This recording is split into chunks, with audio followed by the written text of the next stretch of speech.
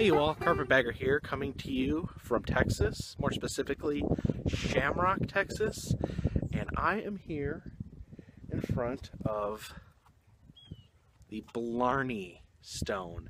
The actual piece of the Blarney stone from Ireland was imported here to this town.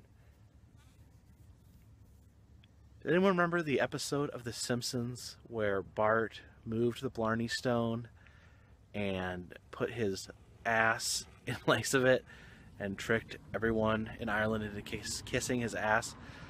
Anyway, so I guess you're supposed to kiss the Blarney stone here.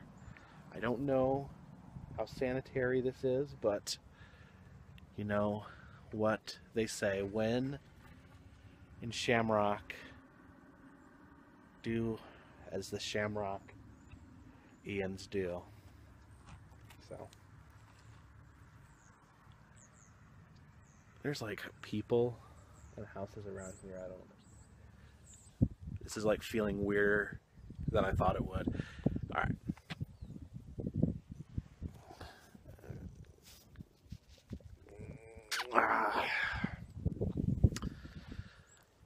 That was probably pretty disgusting. I'm not really sure, now that I have a second to think about it, I'm not really sure what kissing the Blarney stone actually does. If it gives you wishes, maybe? Anyway, appreciate it, and www.carpetbagger.org.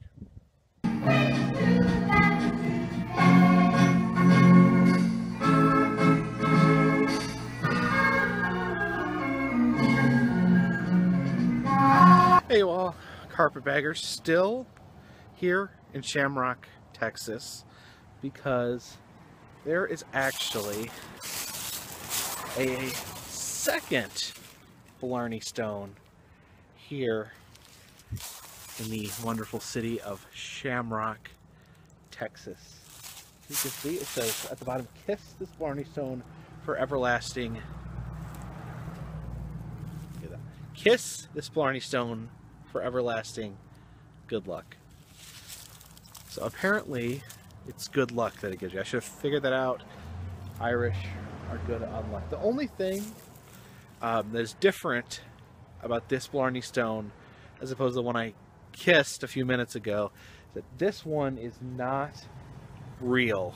It's not part of the original Blarney stone. It is a gimmicked fake tourist Blarney stone, but it's demanding that I give it a kiss. So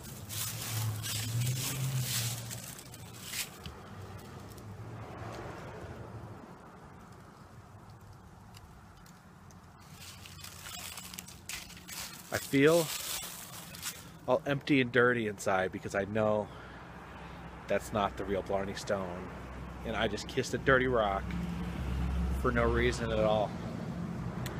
Anyway, I'm gonna go take a shower. www.thecarpetbagger.org.